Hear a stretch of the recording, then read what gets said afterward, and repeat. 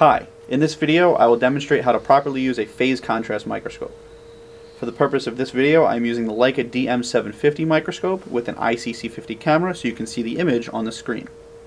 Phase contrast is an optical technique compared to bright field that allows you to see unstained specimen. It's a two-part solution. You need a microscope objective that is equipped with a phase ring and the matching phase annuli which is found in the condenser. In this case I have a slider here that will allow me to match up my phase ring in my objective with the phase annuli in my condenser. First I'm going to put my slide on my microscope, and you can see on the screen that we can't see much. It's because we're in bright field with unstained specimen. Here I'm going to start with my 10x, which is a phase 1 microscope objective. So looking at my slider under the scope, I then slide from the bright field area over to my phase 1 position. And instantly on the screen you can see how much better that image looks.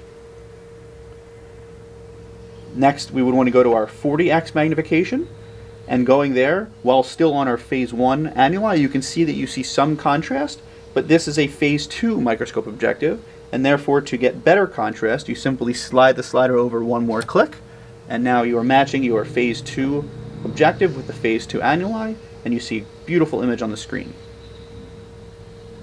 Just to go back to, again, bright field, we pull this slider out 2 clicks all the way to bright field, and again you can see there's not much contrast and we can't really see our specimen.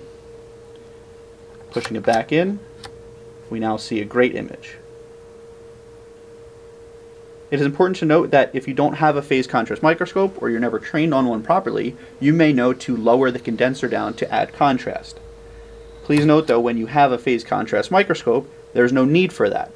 Just to point out, that can be done with this knob here, and as you lower the condenser you see that you do add some contrast, but nothing that you do will ever match the quality that you get when you use a true phase setup, as you see here.